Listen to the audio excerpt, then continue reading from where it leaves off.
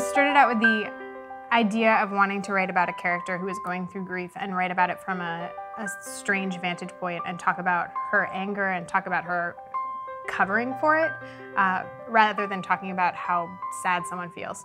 I think in general when we're writing, we're always trying to capture a feeling that we can relate to, but generally the circumstances are different and that's all fiction. We started realizing we wanted there to be a darker element in the show, and this was the beginning of figuring out what that darker element could be.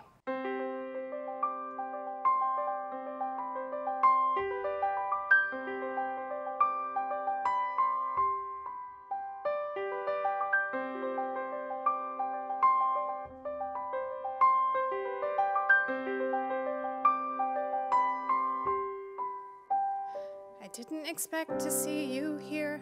I mean, outside smoking. I'm more of a Nicorette girl these days. I'm joking. I mean, I did quit, but who feels like joking now? I'll see you your scowl and raise you a furrowed brow. Anyway.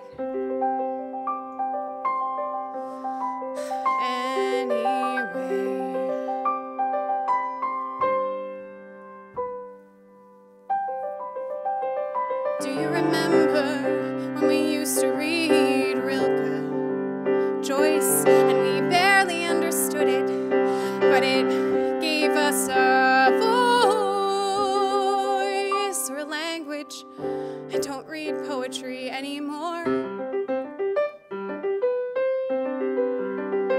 but if I did, I'd be reading it tonight for sure.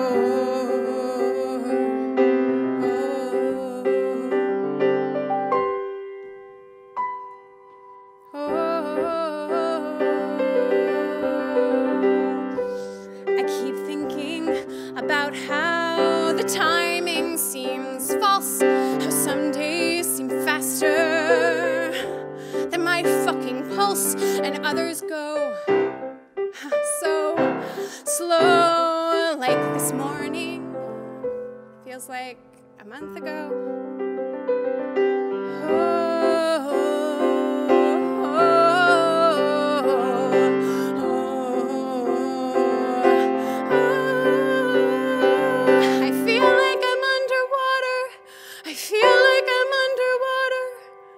I feel like I'm underwater. Anyway.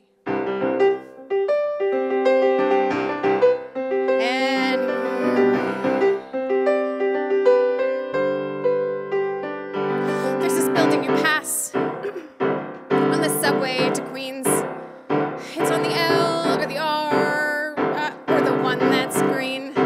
It's covered in tags, bright hieroglyphics. These 15-year-olds, they're so fucking prolific. I'm commuting, I'm eating my goddamn apple, and they're secretly painting their Sistine Chapel, but whatever. It's like they know their odds. If you're gonna die young, you better live like God.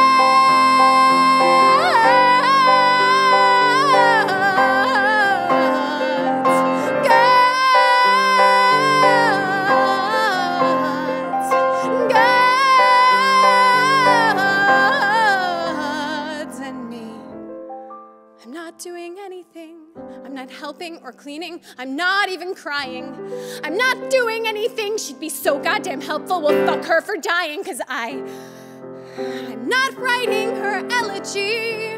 Not me. I'm not writing that down.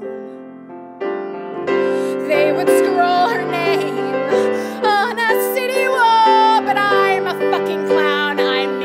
Jokes so I don't drown. I feel like I'm underwater. I feel like I'm underwater. I feel like I'm underwater. I feel like I'm underwater. Like the whole world is underwater. Like I'm screaming out underwater.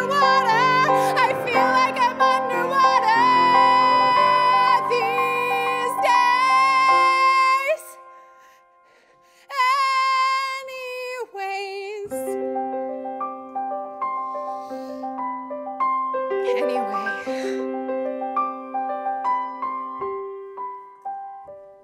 I didn't expect to see you here. I mean, thanks for coming. I thought you'd oppose the use of religious rites as numbing. I mean, it is dumb. But what if she can hear them pray? I mean, what the fuck do we know?